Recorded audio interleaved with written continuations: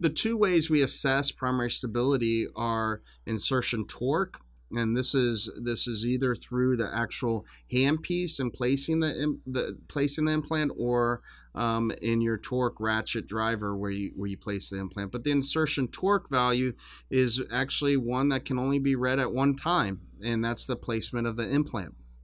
The other option we use is resonant frequency analysis, which is tied to the Osstell device that gives us a implant stability quotient, ISQ, that's from the RFA. So this is in many ways like a large tuning fork.